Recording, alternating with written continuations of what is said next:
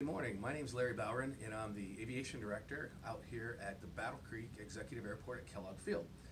While that is a new name, hopefully it's not unfamiliar to you. Our former name was the W.K. Kellogg Airport, and I just want to take a minute to tell you a little bit about the airport and what we do.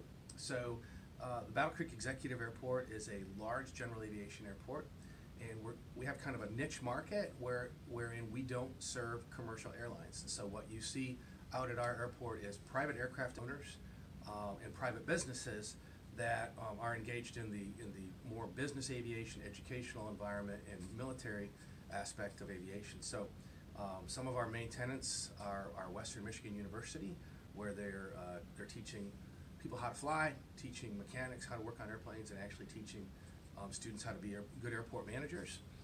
We've got Duncan Aviation. They service business aircraft.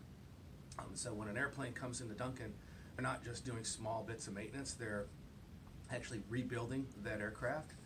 600 employees, a great place to work.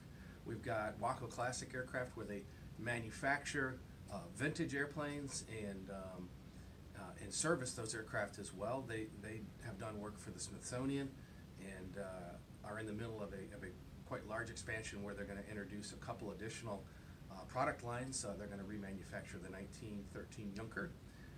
We have a military presence at the airport, and again, we have about 50 tenants who are private aircraft owners. We've got a great team out here. We're kind of lean. We're about a staff of 10, and 3 of us in the office, and eight folks outside. I guess that's 11 that actually maintain the airport on a day-to-day basis.